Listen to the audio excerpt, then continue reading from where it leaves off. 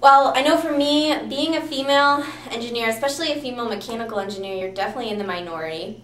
And this helps with things like scholarships, and it helps with just like people just generally recognize who you are because you aren't one of the 5 million guys in their classes. They're like, hey, aren't you in this class or with me? But I'm pretty active in the Society of Women Engineers. I was an officer this year and I'm planning on being an officer next year.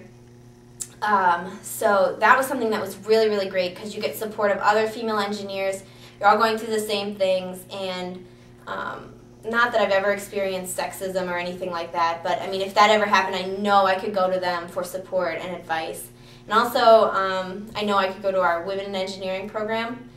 But another great thing about joining a professional society is you get to know older engineers, and they can tell you, oh, don't take this professor, or take this professor, or oh, hey, I still have my notes from this class. You can look them over.